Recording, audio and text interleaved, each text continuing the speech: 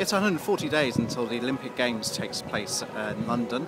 Today's March the 9th. My name's Sam Downnie and I'm here in Bristol, outside at Bristol, which is a big science and innovation centre, to talk to you about communication and innovation all to do with the Olympic Games. So coming up, you're going to hear two interviews which I did with Robert Scoble and LEO LAPORTE, people who are knowledgeable about technology. Let's hear what they had to say about what it means to them to make the Olympic Games the most connected games in the world ever.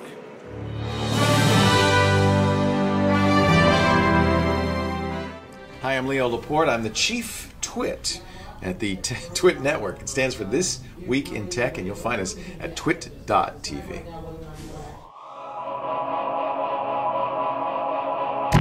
I just love the Olympics. It's great that it's once every 4 years. You really have time to get excited about it and look forward to it. Of course, it's international. It's I think the single best way for people to get together from all around the world and forge ties that bring peace.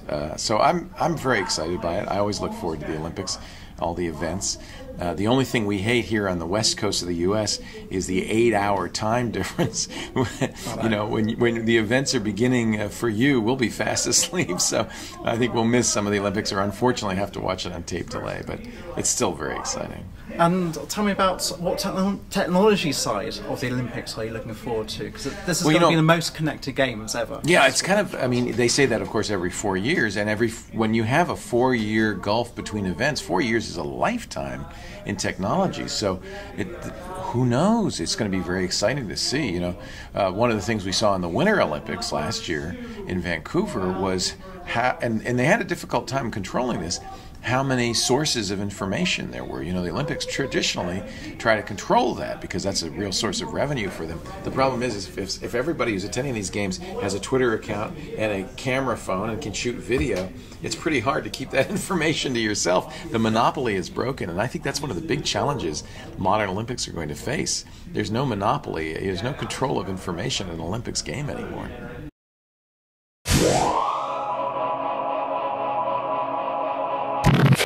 I'm Robert Scoble. I'm the Chief Learning Officer for Rackspace. I go around the world and interview tech startups like these startups here at the Dreamforce event, which is Salesforce's big conference, which we're right in the middle of. Robert, tell me what you think about the Olympics and the London 2012 Games in the areas of technology, because they're going to be the most connected games ever. So what's your thoughts on that? Well, I'm looking forward to it. I was at the Vancouver Winter Olympics and saw some of the technology there with the HD cameras, the timing systems, the information systems, and people twittering from the stands with fans worldwide, you know, back home, because everybody around the world is following their favorite athlete. And so it's going to be a lot of fun because we're going to be far more connected in next summer than we were 4 years ago. We're going to have, everybody's on Twitter now. I mean, here at Dreamforce, Mark Benioff, the CEO of Salesforce, asked everybody, you know, who's not on Twitter or Facebook, and nobody raised their hand, right? Yeah, exactly. So we're going to be able to talk to everybody around the world about the athletics contest that we're going to witness. I'm an old runner, so I like the marathon. I like gymnastics and all the beer drinking in the evening. If I come to London, if I get a lucky ticket, that's what we'll be doing. So if viewers want to find you online, where should they go to? Well, I'm at Scobleizer on Twitter, or Robert Scoble on Google. Thank you for talking to me. Thanks.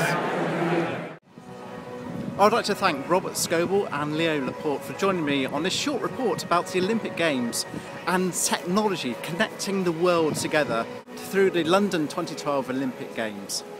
It's 140 days to go. Today's March the 9th, and I'm really looking forward to giving you more of an experience of the London 2012 Olympic Games. So, this is Sam Downnie signing off as a BT storyteller.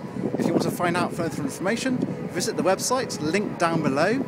It's Sam's London 2012, spelled SAMSLDN 2012.co.uk. Visit the website, follow us on Twitter, follow me on Facebook as well as a Facebook group too.